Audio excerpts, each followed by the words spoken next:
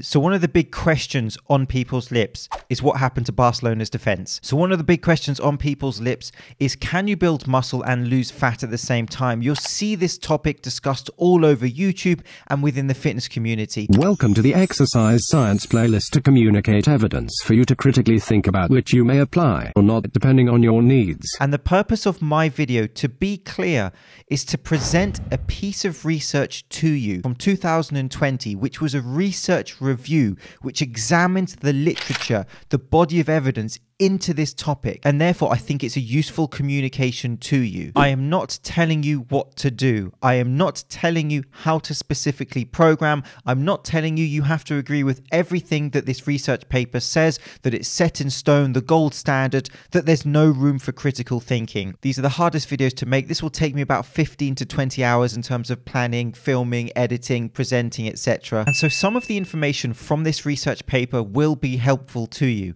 Other pieces of information will not be satisfying due to the conflicting nature of the data.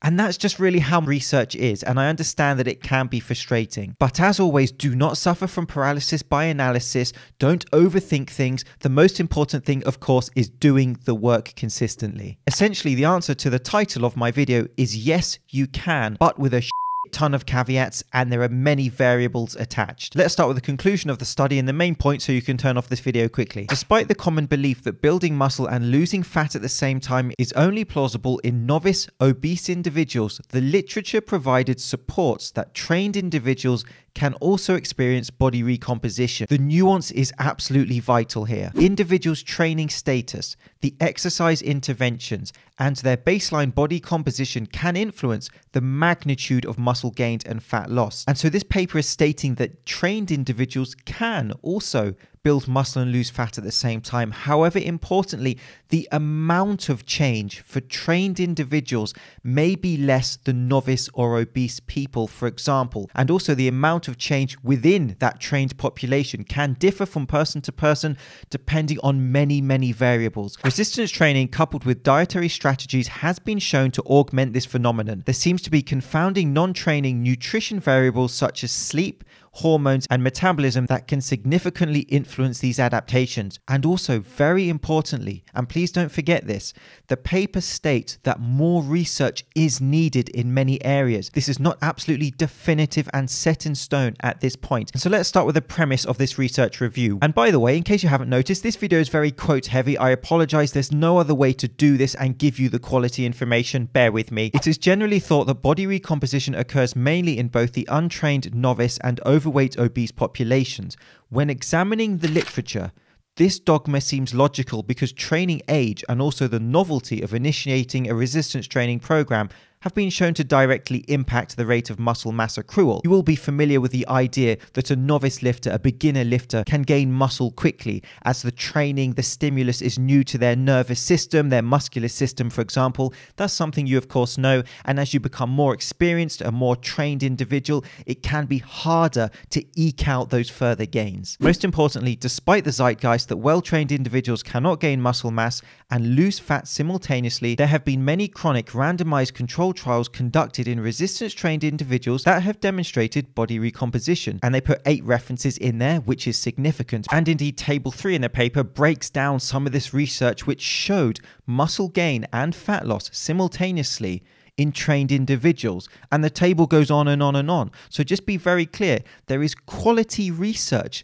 which does suggest that trained individuals can achieve this body recomposition. And by the way, there are 76 references as part of this paper. And so to assess the body of evidence into this topic, the researchers first had to think about issues such as body composition measurements. We have many ways that you can measure body fat, for example, and they have differing levels of accuracy. They have advantages and disadvantages. And so the researchers in this review took that into account, which is excellent. And this table in their paper shows the advantages and disadvantages to many ways of measuring body composition. And so what you can do is screenshot that and save it, or if you want, you can print it out, put it on your wall, whatever floats your boat. And importantly, these are what's called variables that we need to consider when we look at research and we try to determine certain outcomes. This does not mean that a weaker measurement tool is completely invalid. It just means when you're reviewing the research, you need to take this into account as a liability. And so importantly, this paper discusses many populations such as athletes and also physique competitors.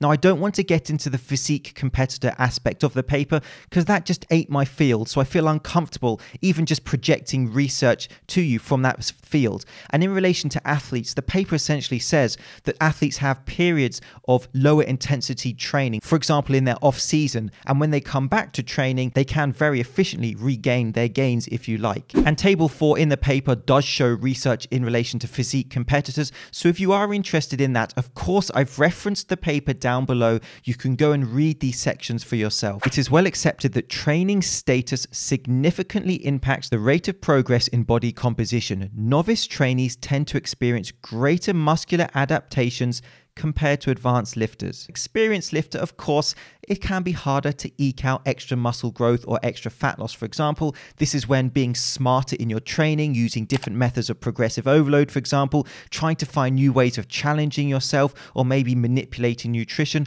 That's where all these factors come into play. Collectively, these studies indicate that body recomposition can occur in trained individuals using a variety of resistance training programs that are geared to develop muscular strength and hypertrophy. That's something I always express on this channel, how there are many ways that you can train. As long as you have those base layer principles of muscle growth, for example, progressive overload, protein intake, the consistency, dynamic contractions, there are many different ways that you can train to build muscle. In addition, adjusting nutritional intake is common in individuals attempting to maximize resistance training gains in strength and hypertrophy. So what do you do for nutrition? Because a calorie surplus, of course, relates to muscle growth, a calorie deficit to fat loss. What do? Do you mix and match? This is going to be the most unsatisfying part of this video because this is what this piece of research is communicating. Generally, caloric deficits are prescribed for individuals seeking to lose fat mass, and caloric surpluses are recommended for those seeking to maximize muscle mass accrual.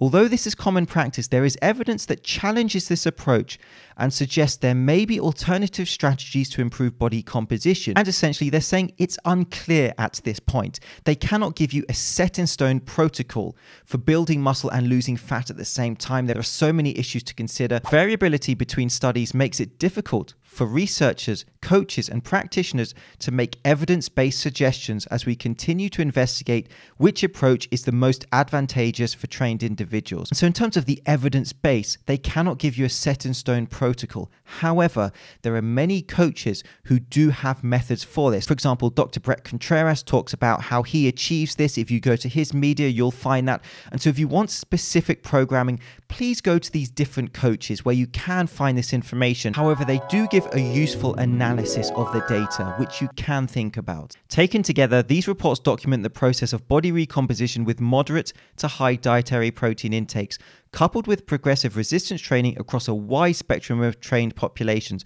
Moreover, having higher levels of body fat may affect the magnitude of body recomposition because these fat stores may provide endogenous energy to support muscle mass accrual. However, the impact of initial body fat levels, training status, resistance training programs, and nutritional intake on body recomposition are not yet fully elucidated and warrants further investigation. And so to the last part of the video, we made it. Here are the practical applications for you to consider applying to your training if you want to build muscle and lose fat at the same time. However, to be very clear, I am not telling you what to do. I'm simply communicating research to you. As always, think critically, and you may apply this or you may not apply this. You may apply certain parts and not others. That is the point of my videos like this. Implementing a progressive resistance training regimen with a minimum of 3 sessions per week, tracking rate of progress, and paying attention to performance and recovery can be important tools to appropriately adjust training over time. Consuming 2.6 to 3.5 grams per kilogram of fat-free mass may increase the likelihood or magnitude of recomposition. Protein supplements may be used as a means to increase daily dietary protein intake, as well as a tool to maximize muscle protein synthesis. That is a fair evaluation of protein supplements. They may help you to get extra protein into your diet. They are not absolutely mandatory or compulsory. They can be very much for convenience needs, such as explained there. Prioritizing sleep quality and quantity may be an additional variable that can significantly impact changes in performance, recovery, and body composition. That was intense. Next video will be a bit lighter. I hope this video was helpful to you and that it may have some information that may help you in your health and fitness journey. I'm James Linker, Shredded Sport Science. See you soon.